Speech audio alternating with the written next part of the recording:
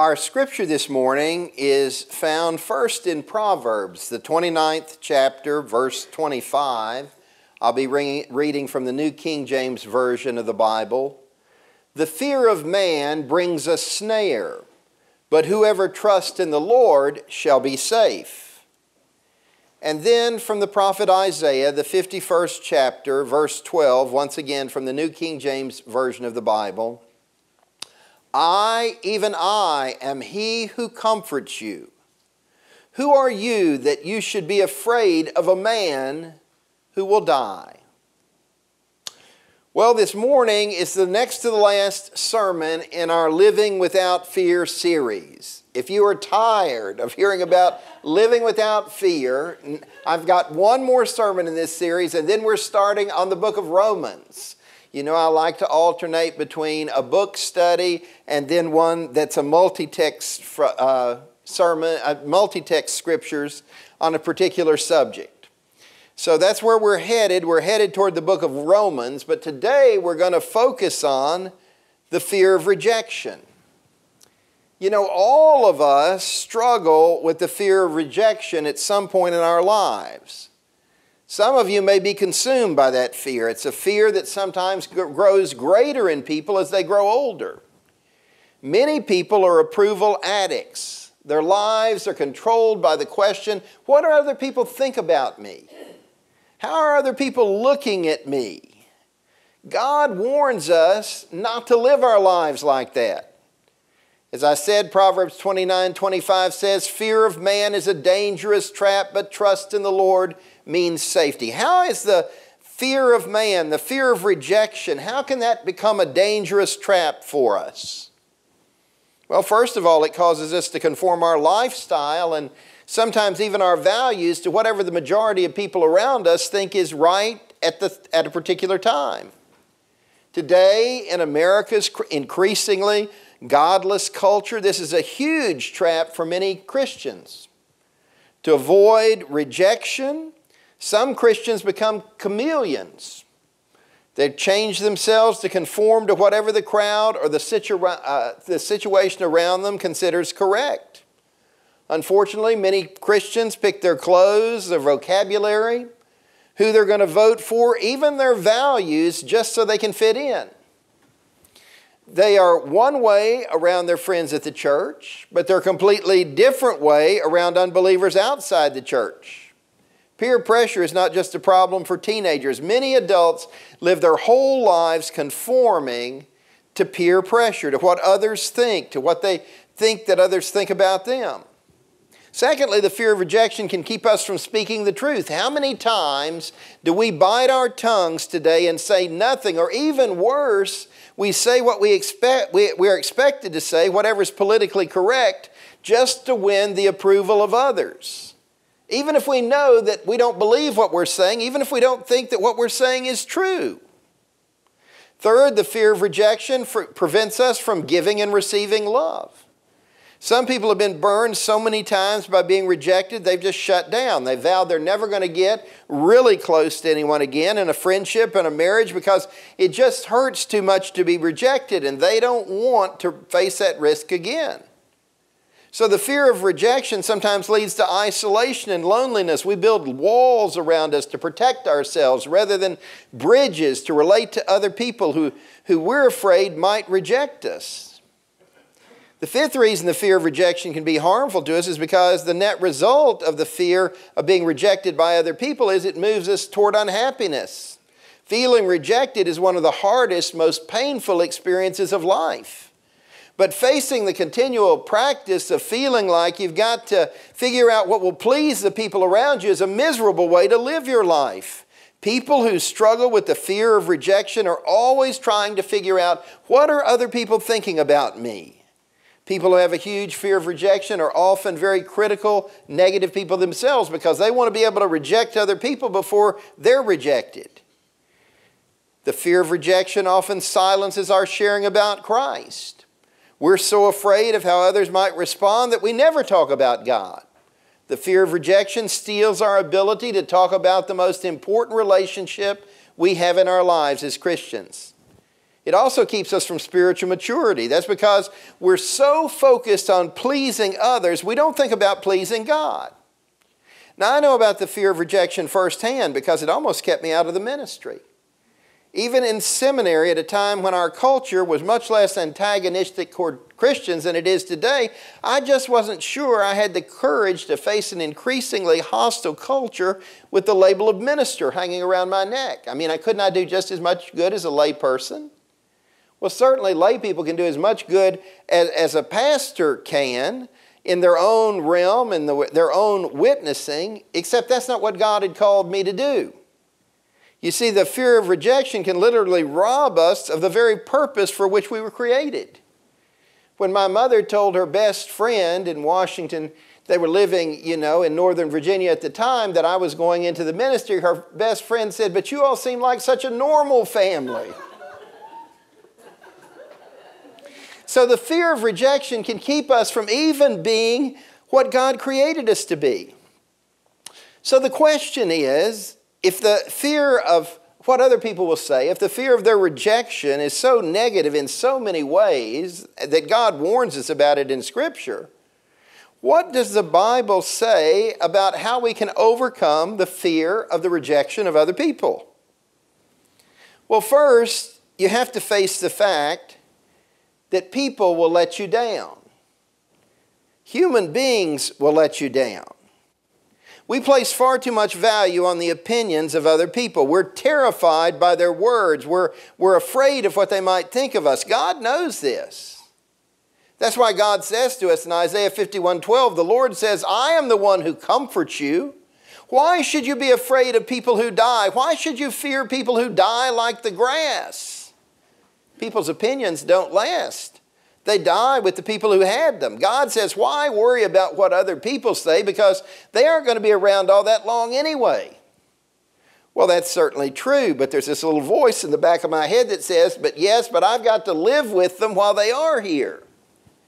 Is it possible to live life completely free of the fear of the rejection of other people? I don't think so. We're always going to be affected by the rejection of other people, but we don't have to be directed by it. We'll always be aware of what other people think of us. None of us likes to be laughed at or talked about or shunned, and we never will like that. But that doesn't mean that the fear of those things has to control us and consume us and conform us to the expectations of other people.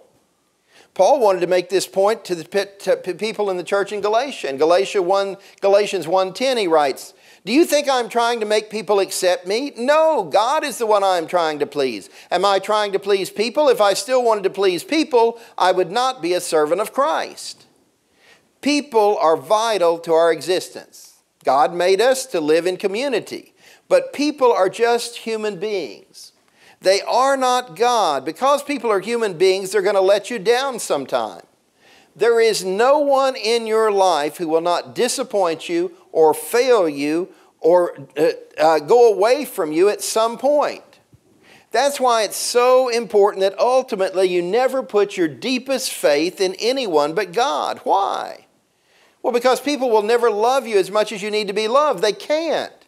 We're limited, we're finite, we're damaged, we're flawed human beings. Human love is conditional, and human love is inconsistent. So if you are living to please other people, no matter how much they love you and you love them, you're setting yourself ultimately up for a lot of hurt. I'm not trying to be cynical, and I don't want you to be cynical either, but I do want you to face the truth and be challenged by it, a truth that none of us want to face and are terrified to face, and that's the truth. If you don't have God in your life, you don't have anyone in your life who will never leave you, never fail you, never hurt you, never disappoint you, never abandon you. That's why it's so important that we connect with God. He's the only one who was there with us when we were born, who has walked with us through all of our childhood and our young adulthood, who walks through us all throughout life and then is there with us at death to walk with us through the valley of the shadow of death and right out into eternity. Eventually and inevitably you will lose everyone and everything else. That's why you've got to develop that relationship with God. Which brings us face to face with an ironic truth. The ironic truth is we focus on the wrong fear. We fear people whose opinion is temporary. And we don't fear God whose rejection is eternal. It doesn't make any sense to spend your whole life worrying about what other people think, but we do. Meanwhile, we spend almost no time worrying about what God thinks. Someday, the Bible says, God will separate the wheat from the chaff. Someday, we will all stand before God, and His opinion is going to be the only opinion that matters. We need to stop and think about that for a minute.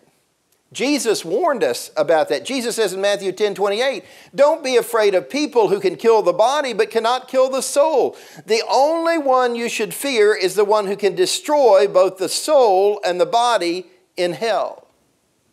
Do you have a healthy respect for God? Are you concerned about what He thinks about the way you're living your life? You need to be if you want to be free of the weight of the fear of rejection of other people. The second thing the Bible says we need to do if we want to overcome the fear of rejection is to focus on how God sees us. Understanding how God sees you can be very liberating. You see, we all look around for validation. We all need approval. We're all insecure in one way or another. And I can either get that validation from God or I can try to get it from other people. And what most of us do, we try to get that validation from other people. Now in the Old Testament, there's a story about a prophet of God named Samuel, who was told by God to go anoint a new king for the nation of Israel. The former king Saul has been rejected by God. God leads the prophet Samuel to the house of Jesse, and when Samuel tells Jesse why he's come, Jesse brings out 7 of his 8 sons for Samuel to look at. David is in the fields. He's the youngest. He's not the tallest. He's not the most handsome. Samuel looks seriously at the 7 older sons, the tallest ones, the best looking ones. And finally, he singles out the one that seems the most handsome of them all and thinks, surely this must be the next king of Israel. But God says to Samuel in 1 Samuel 16:7, do not consider his appearance or his height, for I have rejected him. The Lord does not look at the things man looks at. Man looks at the outward appearance, but God looks at the heart. Now, I don't know about you, but that's good news for me, and not just because I'm short and not tall. God isn't concerned with all the external, superficial things that other people measure us by. God looks deep inside us and sees something there of tremendous value. He knows it's there because He created it there. That's the main difference between the way God sees us and the way the world sees us. The world just sees the external things and judges you on external things. All of us have been rejected at one time or another for something we've said or done that other people didn't really understand. They just looked at the externals. They didn't take the time or expend the energy to find out what was really going on, but God never does that. God knows all our circumstances. God knows your heart. God understands you even when no one else does.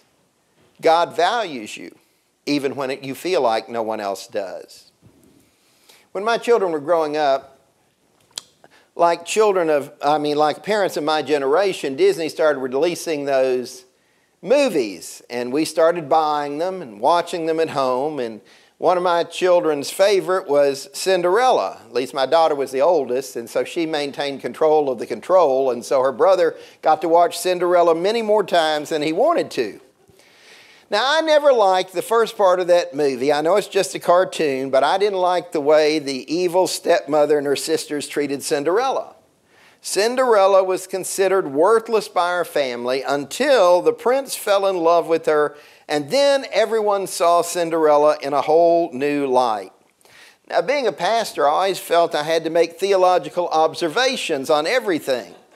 And I used to tell my children, the prince is like God in this story. He saw in Cinderella something that other people didn't see.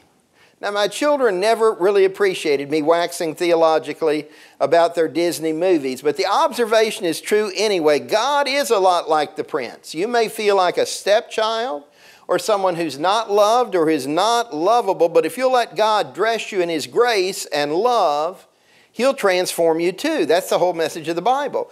God sees in us something that other people just can't see until He begins to transform us. God sees the potential He puts within each one of us, and He calls each one of us to join His kingdom and be eternally changed from a lonely stepchild to a beautiful prince or princess. That's C.S. Lewis, he wrote the Chronicles of Narnia, and all the kids that are heroes in that story, they're prince and princesses. And that's the way God sees us. We're a child of the King of the universe, adopted into the family through Jesus Christ. God sees us differently than the world does. And that is really good news. If you start seeing yourself as God sees you, then you can handle the fact that other people may not think much of you because you're being validated by the God of the universe instead of by people, who have their own reasons for the way that they react to you. The third thing the Bible says we have to do if we're going to be freed from the fear of rejection is to fall back on God's unconditional love. If you're sinking right now in the quicksand of rejection and you feel like everyone has turned their back on you and you're grasping for something besides loneliness and discouragement and despair, I want you to know that God can pull you out of the pit you feel like you're sinking in if you'll just grab a hold of His unconditional great love. 1 John 4:10 says, this is what real love is. It is not our love for God, it is God's love for us in sending His Son to be the propitiation for our sins. Now, most people get lost in that verse because they focus on propitiation for our sins. Well, what does that mean? It means, this is what real love is. It is not our love for God. It is God's love for us in sending His Son to be the way to take away our sins, to pay for our sins. This is what real love is. It is not our love for God. It is God's love for us. I've talked to a lot of people over the years, and they say, Pastor, I just think that the reason I don't live a better Christian life, I don't love God as much as I should. I know I should love God more, but I just don't feel like that I love Him as much as I should. And my response to them is, no, I really don't think that's the problem. The problem is you don't understand how much God loves you. Because if you understood how big God's love is for you, you couldn't help but love Him more and more and more.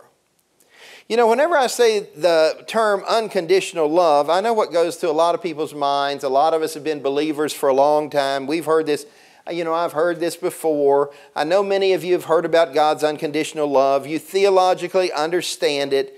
But I haven't met many people who have let that truth sink in and soak in until in a way that they live in the light of it every moment of every day.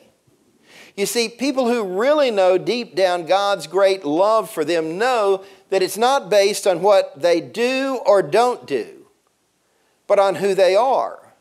That they are a beloved, forgiven child, adopted into the eternal family through Jesus Christ. We just can't get away from a performance-based love because all the love we know is performance-based.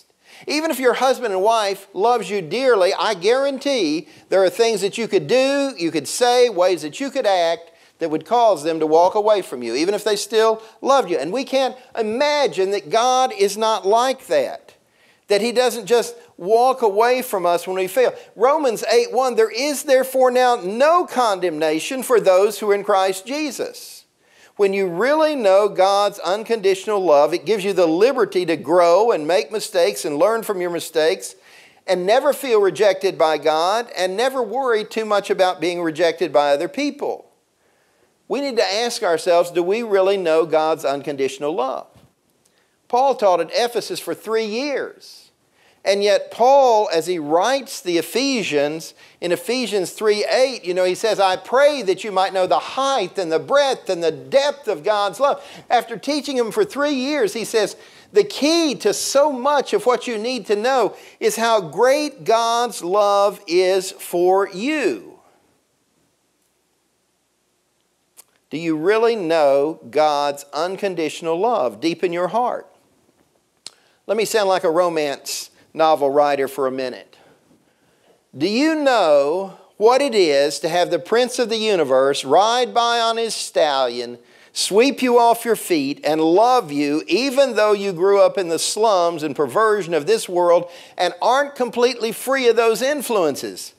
But he loves you anyway. The Bible says, while we were yet sinners, Christ died for us. This is a great mystery, the wonder of God's great love, how he can hate sin, and yet how he loves us. It's a great mystery, the wonder of God's amazing grace and his amazing love. Hebrews 4:13, nothing in all creation is hidden from God, from God's sight. Everything is uncovered and laid bare before the eyes of him to whom we must give an account. God sees our failings. He sees our mistakes. He knows every lie we've told. He knows everything we've done. He knows our fears. He sees our inadequacies. But knowing all of that about us, he chose to love us anyway, and ultimately by his power to remake us into the image of his Son. Once you really know that and accept it down deep in your life will never be the same inside or out.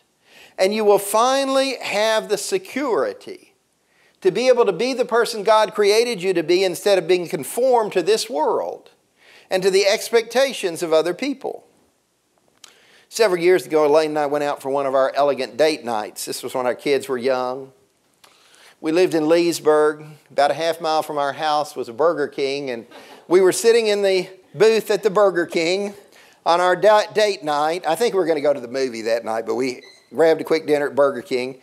And they're the only other people in the restaurant at that time, because not a lot of people, a lot of people eat lunch at Burger King, but not a lot of people go there for dinner.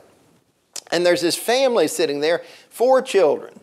The husband is obviously just oblivious to everything that's going on. But the wife, is trying to manage these 4 young children, all toddlers. She's got a baby and then 3 toddlers. And they are, it is just pandemonium. It is terrible. All of a sudden, one of the little boys pushes his sister off the end of the booth. The Coke or whatever her drink was that she has, it flies off, the top flies off. The drink goes every place. The little girl is in the floor crying. The mother is screaming at the kids. And all of a sudden, she looks over at me because she's been looking over periodically. And then Leesburg was a small place, and it was going. And there were a lot of people that came to the services. I didn't know them. Maybe she knew me. She was always looking over there at me to see what I thought of this pandemonium. And when this happened, I was surprised that in the midst of her yelling at the kids, she looks off almost directly at me, as if expecting to see disapproval in my eyes and the judgment. What a terrible mother she was. Instead, I gave her a smile and said, we know what it is to have toddlers at the table. We have kids of our own. And she relaxed and she even smiled. Well, God wants you to know that he understands. He wants us to relax in his unconditional love and his approval. And when we do, we're able to handle the judgmentalness and the rejection of other human beings. God's unconditional love, as I said, is such a tough concept for us to grasp. We feel like when we sin or make mistakes, God snatches his love away from us. And that's just wrong. The Bible says God's love is unconditional. Let's be honest. God hates sin. Sin disgusts God. He wants nothing to do with it. But it doesn't cause him to give up on us. Imagine that you were in the boat with Peter when he asked Jesus if he could walk on water. And Jesus said, come. And Peter gets out of the boat. And he starts, walking toward Jesus. But then as he takes his eye off Jesus and starts looking at the water churning around him, he loses faith and he starts sinking. Does Jesus say, Peter, you're such a disappointment. You're such an embarrassment. You still don't have any faith. I hope you just drown. We can't even imagine Jesus saying that. No, Jesus didn't do that when Peter started to sink because of his lack of faith. Jesus reaches out a hand to help him. He didn't desert him. Jesus didn't let him sink. I tell you, if I'd had to deal with Jesus' 12 disciples for 3 years the way he did, I think I would have thrown up my hands and given up. I raise the dead, I feed the 5,000, I do all these miracles. They don't seem to get it. It doesn't seem to get through to them. He didn't give up on his disciples, and he doesn't give up on us. But we feel like that he does. When we perform well and behave, we feel like God loves us. But when we fall down in some way or depressed or discouraged, we think, well, God's pulling his love away until I do something to prove that I love him again. And that's a wrong conception of God. And it will keep you from having the strength to become all you were created to be and not conform your life to the expectations of this world. God loves you unconditionally through his Son, Jesus Christ. When he looks down at you, he doesn't see you with all your mistakes. They're all covered by the blood of Jesus Christ. He sees you as a much-loved son or daughter adopted into his family. 1 John 4:18 says, there is no fear in love, but perfect love drives out fear, because fear has to do with punishment. The one who fears is not made perfect in love. We can continue to live in the trap of wanting the inconsistent and false approval of other people, or we can accept God's unconditional love and be set free of the approval of other men and women and focus on God and what he would have us to do and learn and grow. And he picks us up again and again, and he leads us to be everything he created us to be. When we live to please an audience of one, God's love crowds everything else out. And we know deep inside we're totally accepted by him, and we're set free from the fear and control of others. In the Summer Olympics in Barcelona, Spain in 1992, I was touched by an event that took place in the life of Derek Redmond. Derek Redmond was a British runner. He tried to make it into the Summer Olympics of 1988, but he was injured, and so he didn't qualify. He did all the work, again, to get into the 1992 Olympics. He was in the semifinals of the men's 400-meter race. He was in one of the center lanes. He had a good chance to win and to be in the finals and have a chance to win a medal. Out of the blocks, he was leading the pack. He led the race the whole way until the last 100 yards when just 100 yards from the finish line, he pulls a hamstring and falls painfully to the ground. The crowd just, watches the rest of the racers. He's a loser now. He limped, he falls down, he tries to get back up. He knows he's not going to win, but he keeps trying to get up and make it to the finish line. People are coming out to try to help him, but he keeps pushing them away. All of a sudden, a man burst out on the track. That one lone security guard, security wasn't then what it is now. He couldn't stop this man. It's Jim Redmond, Derek's father. And he came alongside his son, and he put his arm around Derek, who just collapsed into his father. Jim whispered to him, "You don't have to do this alone, son." And they walked together to the finish line. After the race, Derek was interviewed, and he said, "My father was the only one who could have helped me because he understood everything I had been through." We are all like that. We're all around a lot of people who are watching and judging how we live and how we perform and determining, well, you don't measure up, but only our Heavenly Father really understands everything we've been through, why we're the way, everything about us. And he wants us to forget the crowds and embrace his approval and his unconditional love as he walks with us to the finish line. This week I want to challenge you to let God's love for you crowd out the opinions and the desires to please other people. Focus on how God sees you, what God would have you to say, what God would have you to do. And fall back on his unconditional love if other people don't approve. Focus your eyes on him. Try that for just 1 week, and once you see how wonderful it is to be free of the opinions of other people and to live every day in the light of God's unconditional love, you'll never want to go back to living any other way. Would you join us as we pray? God, we thank you for your love for us. We cannot understand a love that great, nor why you would love us that much. But while we were yet sinners, Christ died for us. Thanks for the way that you see us that is so different from the way the world sees us. God, help us to take our eyes off other people who let us down, that disappoint us, that reject us, that hurt us, and help us to focus instead on how you see us. Thank you for your love that's not based on our ability to perform, but is based on the fact that we are your children, adopted into your family through your Son, Jesus Christ. May we be different people, the people you created us to be, the people you would have us to be, the people who speak the truth in love and stand for what is right and good, no matter what others may think. Help us to live in the reality of your love and by its great power. For we pray these things in Jesus' name. Amen.